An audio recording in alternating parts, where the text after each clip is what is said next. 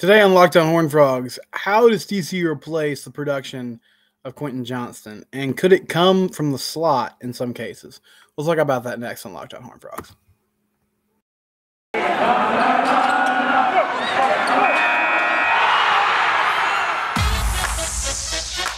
You are Locked On Horned Frogs, your daily podcast on the TCU Horned Frogs, part of the Locked On Podcast Network, your team every day.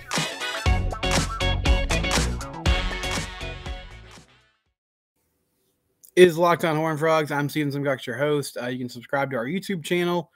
We're working towards 600 subscribers there, which is really cool. Also, you can subscribe wherever it is you get your podcast in the audio form. So TCU has to replace the production of Quentin Johnston somehow this season, and it's gonna be tough. I mean, QJ, I think it's possible he's a first-round pick. I still think that's likely, even though it seems like he's kind of falling down some draft boards as people take a deeper look into his film study because of some of the body catching and just some of the inconsistency. I think he's gonna be a really good NFL receiver, though, even though TCU hasn't had a ton of success with guys transitioning to the league at that position lately. But as far as the Frogs go, they have to find a true number one wideout again. And the outside receivers this year, just the receiver room in general, there's a ton of potential. I was talking with Tommy Fisher about this Friday. There's a ton of talent there. You got an incoming freshman like Cordell Russell, who is dealing with an injury right now, I believe. But he had a great high school career.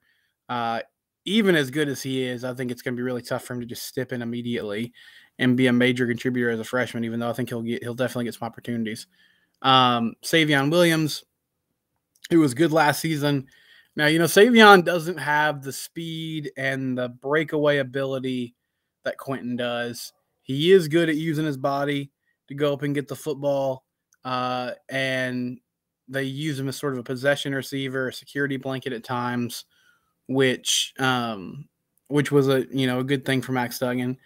But he's next man up as the outside wideout. Jordan Hudson, who showed some great flashes last year as a true freshman, he'll be there next year.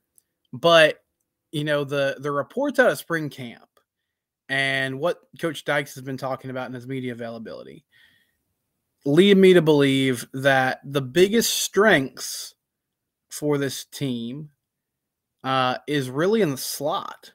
It's guys like JOJO Earle, the transfer from Alabama, John Paul Richardson, the transfer from Oklahoma State, Major Everhart, the sophomore from Amarillo Tassosa.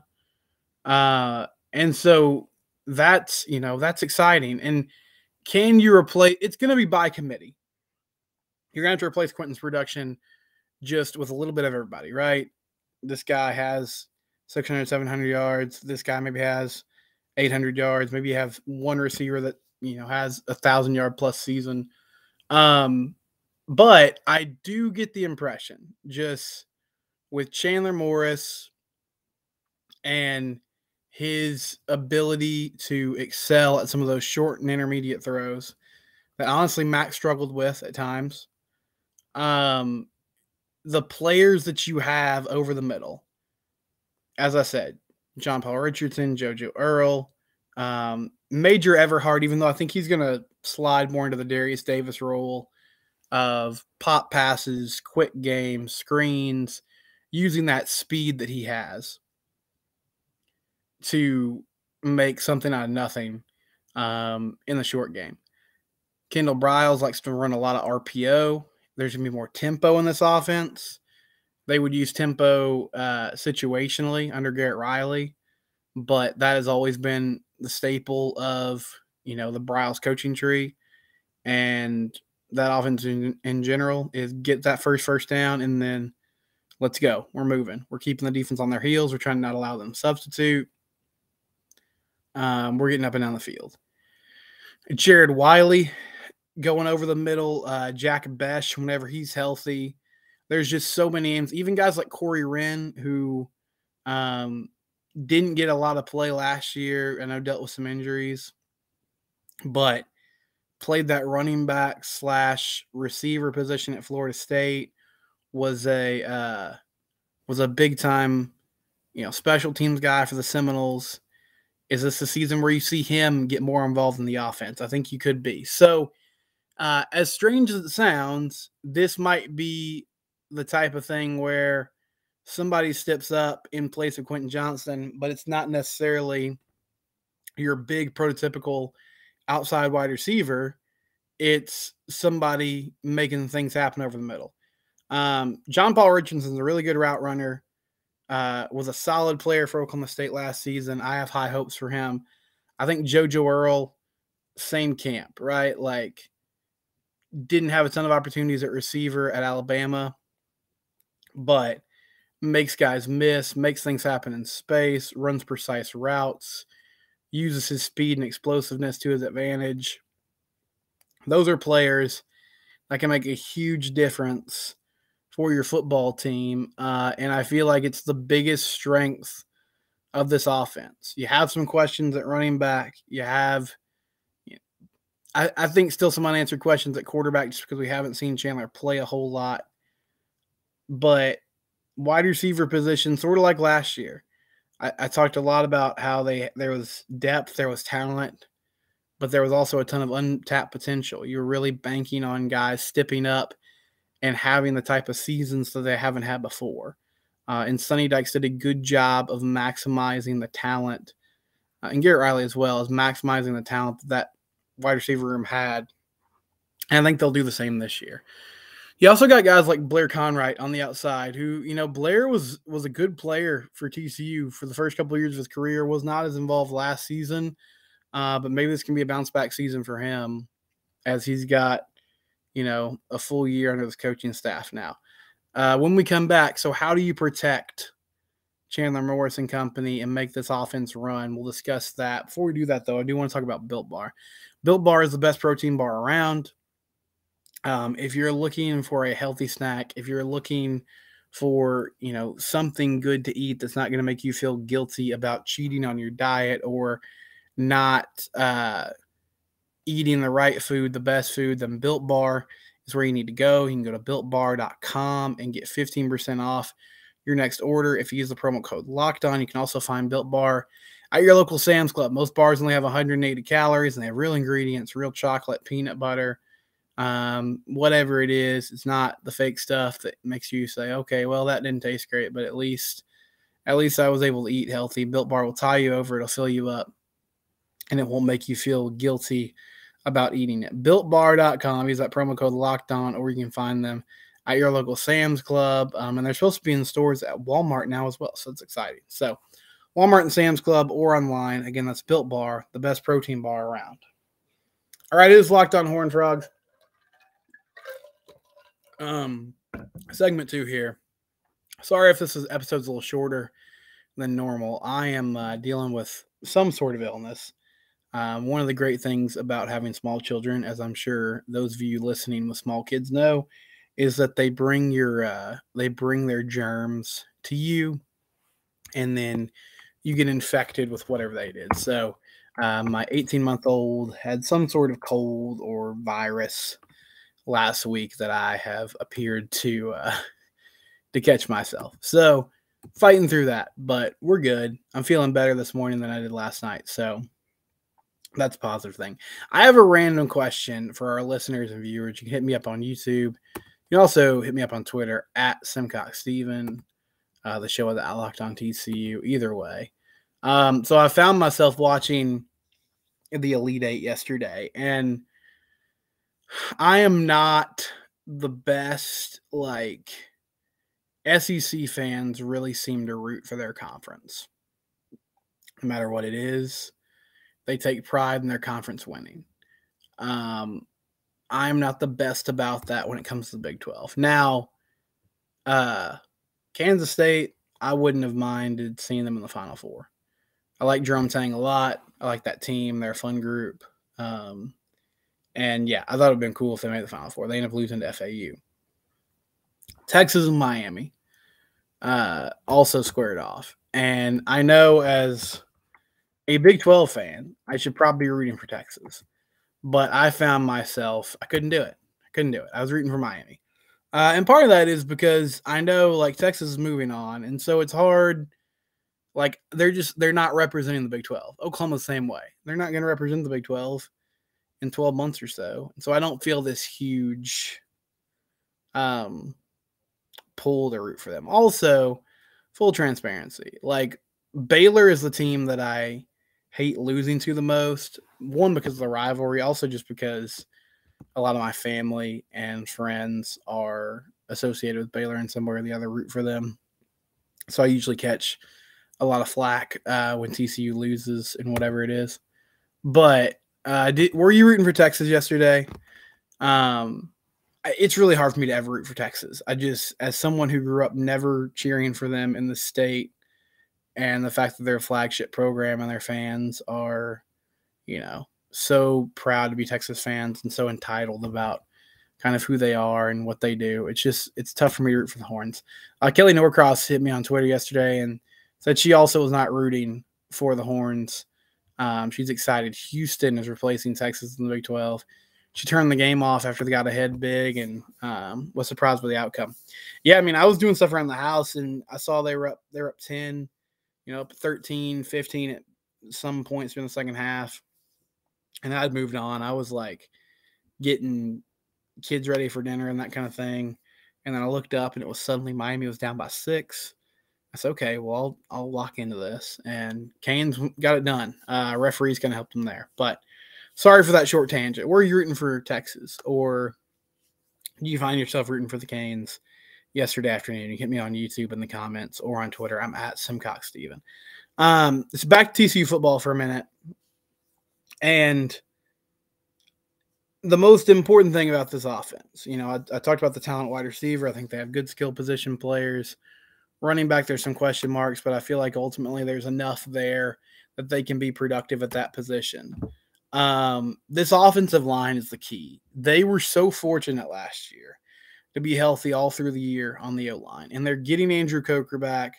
They're getting Brandon Coleman back. Those will be your bookend tackles. I know there was some discussion about, like, could you move Coleman inside and maybe bring along Tommy Brockermeyer? That doesn't appear to be the case.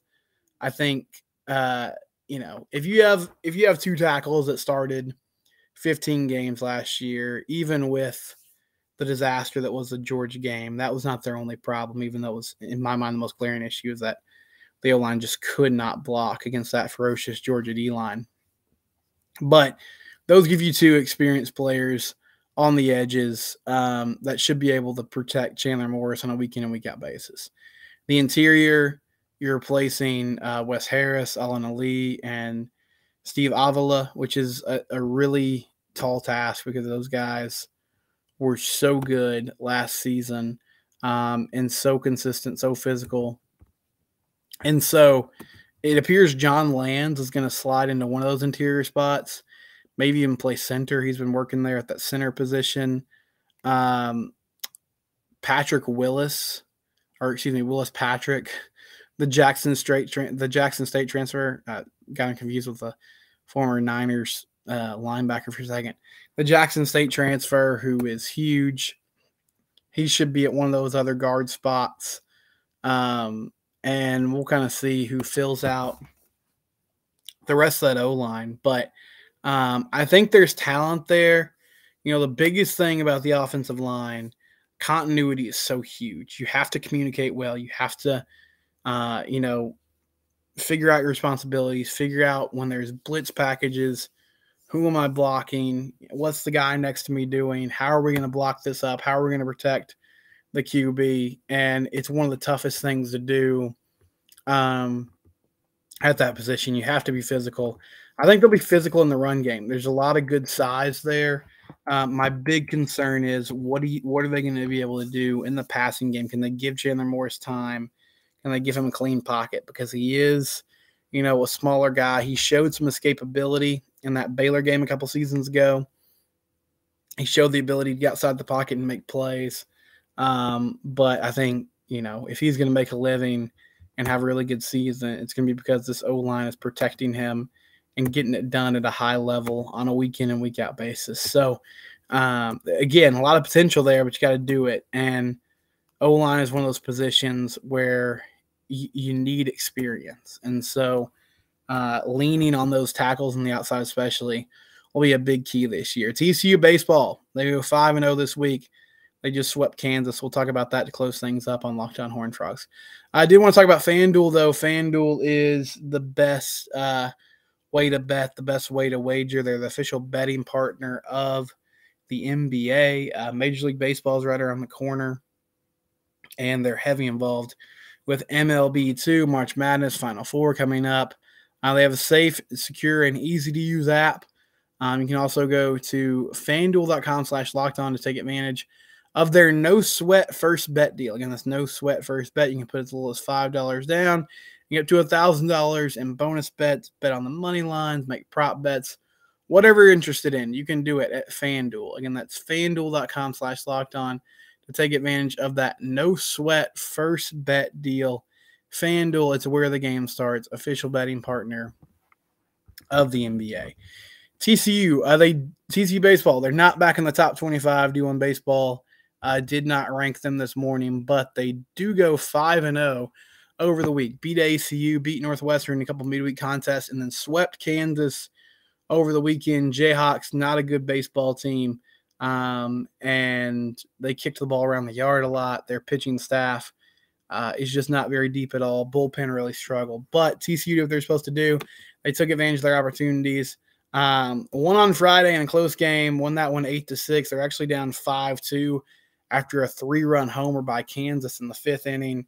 I'm getting concerned about Ryan Vanderhei. It feels like these shaky starts are becoming more common, where he gives up some extra base runners, gives up some big time hits. He went 4 1/3 on Friday night, 6 hits, 5 runs, 5 earned, 4 walks, 5 strikeouts. He always misses a lot of bats. He always makes things happen. But for a Friday night starter, he just has not been good enough, has not been going deep in games, has not been pitching efficiently, and did not look good again on Friday. So not sure what the plan is there, but it wasn't great for Vanderhei again on Friday night. Garrett Wright made an appearance again out of the bullpen as he kind of works his way back from an injury. Went a third of an inning, gave up 1 hit, and then got the next guy out. He came in a 6-5 game, did give up a hit to make it 6-6. Luis Rodriguez closed it out after TCU scored a couple runs in the bottom of the 8th inning. Luke Boyers had a good weekend, had a few hits on Friday night, even though one of those hits was a triple that probably should have been ruled an error. The right fielder just fell down, chasing a ball down, and that was one of the many ways that Kansas allowed extra base runners in a tough weekend for them. But Luke Boyers seems to be heating up, so that's an encouraging sign. And yeah, TCU, they took care of business on Friday, and then Saturday and Sunday were absolute blowouts. Frogs win 18-5 on Saturday. Rough day, a rough weekend for this Kansas pitching staff. Only 9 hits on Saturday afternoon, but they end up scoring 18 runs, which is really impressive. Trey Richardson had 2 hits and 3 RBIs on Saturday. He was your big guy. Cole Fontenelle continues to make things happen. He had a couple hits on Saturday as well. Carson Bowen had a 3-run homer on Saturday afternoon, which was cool to see. From a pitching perspective, Cole Klecker, 7 innings, 8 hits, 3 runs, 2 earned. I mean, again, Cole's a guy, like, he's not going to miss a lot of bats. The ball's going to be put in play, but when you play good defense behind him, he can survive. He's probably going to give up a couple runs, but he's a dude that can give you innings, and he was effective again on Saturday. Mason Speaker and Justin Hackett closed it out. Mason Speaker gave up a couple runs in his inning of work, but overall, business-like effort by TCU. And then on Sunday, Frogs win again 14-0. They run rule KU. Cam Brown was impressive. 7 innings, 2 hits, 0 earned runs given up. Ended up pitching a complete game because it was a run rule situation. Their advantage to having Cam throw on Sunday, I mean, that's a really lively arm to have going in a sweep situation or in a rubber match. But I wonder if Cam's going to end up as your Friday starter at some point, because his stuff is electric. He struggled at the beginning of the game again, allowed a couple base runners, but then quickly resolved that. And this is true for all pitchers, but it's really just about command with Cam. When he's throwing his fastball low in the zone, 94, 95, when he's throwing his secondary breaking stuff for strikes, he's really tough to beat. So, again, nice start from him. Braden Taylor hit a home run. That was his only hit or one of 2 hits for him on the weekend. He's got 5 hits in Big 12 play. 4 of them have been homers. He's really struggling with batting average, but he continues to put the ball over the fence. So that's a big deal. You just like to see Braden start using all fields again and being the type of hitter that we know he can be, the type of complete hitter that we know he can be. But, kind of more of the same for him this weekend. TCU plays UTA Tuesday, and then they go to Lubbock to take on Texas Tech next weekend. That'll do it for Locked On Horned Frogs. We'll be back tomorrow. It's your team every day.